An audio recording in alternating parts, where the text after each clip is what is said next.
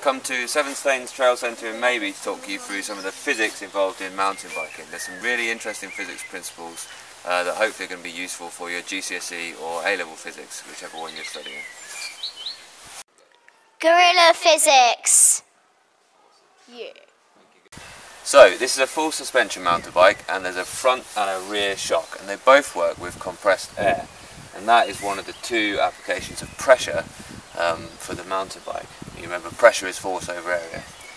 So what I can do is I can add air in here at the top, and that will make it stiffer, so I'll increase the spring constant, if you like, K, for the fork. So if it's stiffer, it takes more force to depress it a certain length, a certain extension. Cool. So I can add air in here, and that will make the whole fork stiffer. So if you think about your Hooke's law, that will increase the spring constant K. It will take more newtons for a centimetre of compression.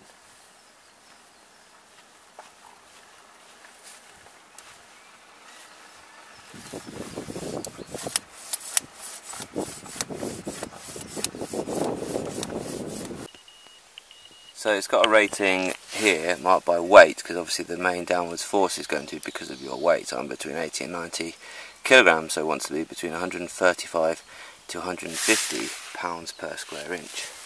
So on this dial here, I've got a little way to go. And then you can just soften it up a little bit with the Rebound.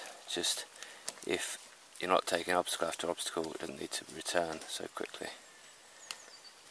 So it's not quite simple harmonic motion, because it's actually a different restoring force to push it back to its equilibrium position.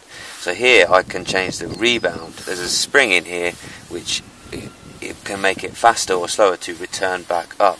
So if I turn it this way, it's a slower Rebound.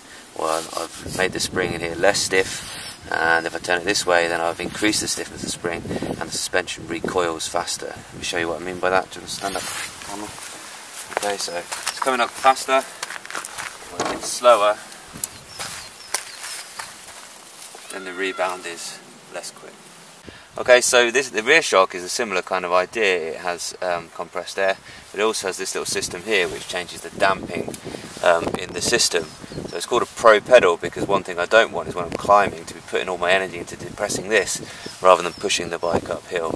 So if I flick it across, then it damps it and it makes it harder for the spring to depress. If I push it this way, then it should be softer, and we've got a more comfortable ride over bumps. This video is part of a little mini series of the physics of mountain biking, so if you like this video, then please check out the rest. And if you did like the video, then if I earned your subscription, please subscribe to Gorilla Physics. There'll be plenty more past papers, help for your physics GCSEs and A-levels.